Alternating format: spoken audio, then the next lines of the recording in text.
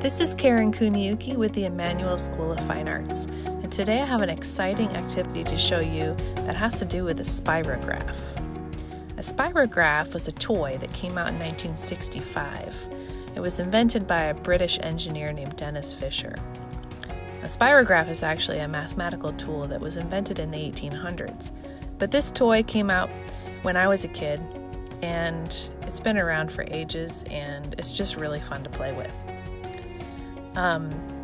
The original spirograph set comes with a bunch of plastic discs and wheels that have cogs or teeth on the outside edge, and they interlock. So when you spin the wheel around the inner part of the circle, it creates a pattern or a design depending on the placement of your pen in one of many holes that are on the plastic circle. Now, I looked for ideas on how to make your own, should you not have a kit like this at your house. And I tried this baking pan idea, and I made a hole in the cap of a milk jug, and it was an epic fail. It didn't work at all. So here's an idea for how you can make your own.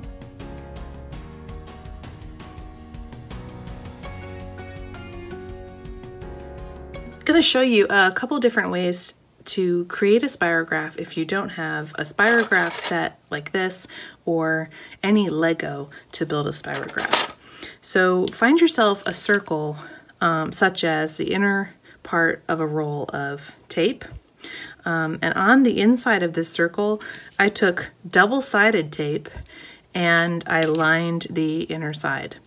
And the reason I did that is because without it, my little milk cap here that I drilled holes in will just slide and shimmy, and it will only create one solid circle, and it won't create the spirograph effect. But with the double-sided tape on the inside of this circle, I put my little milk cap down, and I experimented by putting holes in different locations, and then you just pushing towards the outside of the tape roll, drag that milk cap around until you have created your design.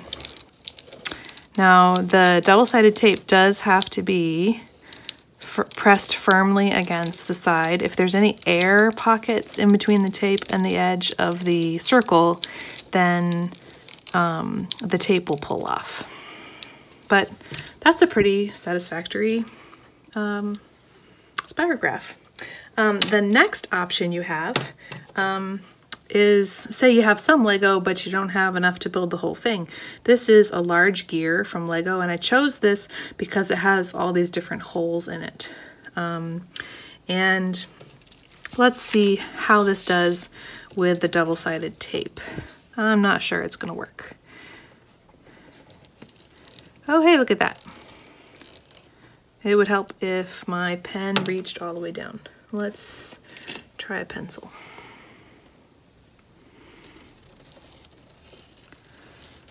Okay, so the teeth on the gear seems to really like the double-sided tape as well.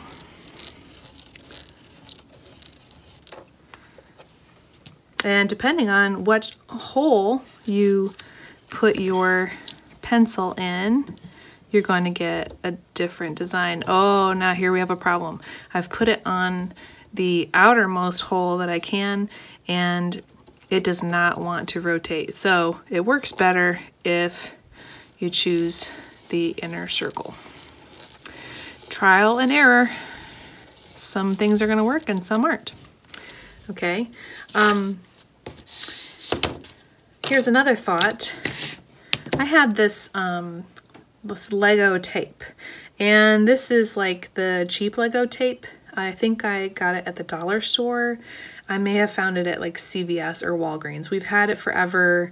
It's lost its stickiness.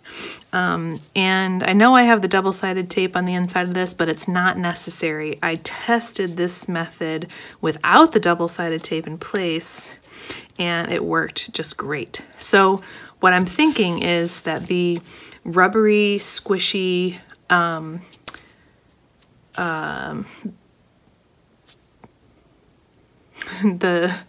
soft pliability of the Lego tape is what allows the cap to work with, or this little Lego gear. It's not smooth and it doesn't slide around as much. So let's try this one out.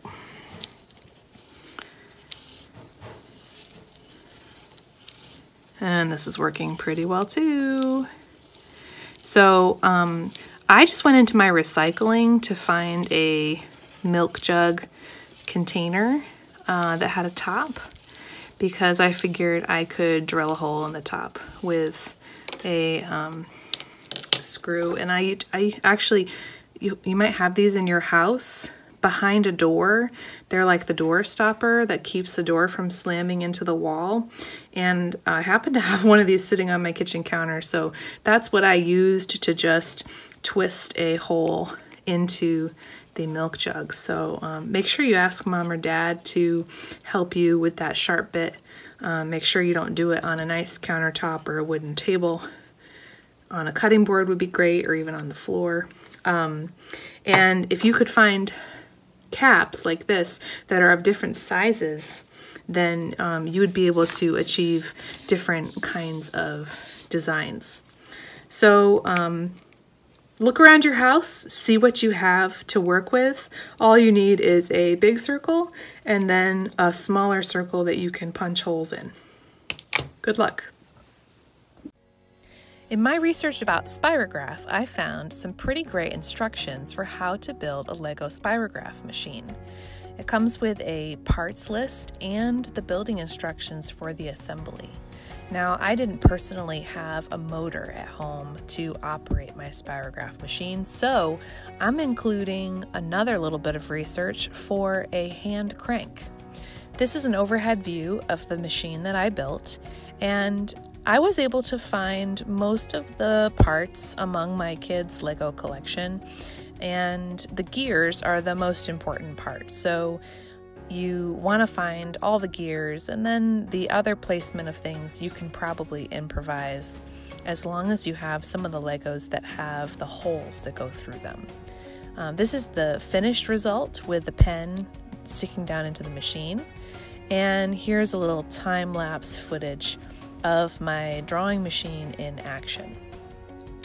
So I have included the directions, the website where I found all of this information, in the end of this video, as well as in the details listed on the video on YouTube. It's a pretty easy machine to operate. You can use different colored markers.